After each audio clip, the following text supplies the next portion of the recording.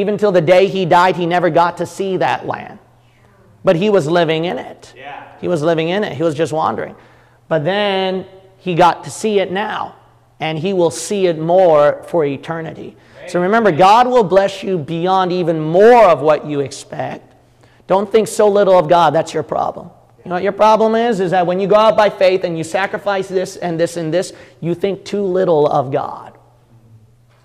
You got to realize God goes beyond your expectation. Well, what if I don't even see it in my entire lifetime, right? Hey, Abraham, that was a lot of faith. He didn't see that for his entire lifetime. And not only that, the next 2 generations, they never saw that.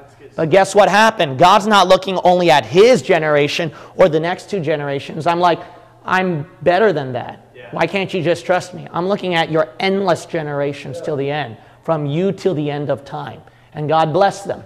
And guess what? His promise is not done yet. In time, what's going to happen in the future, Israel will rule the entire world one day.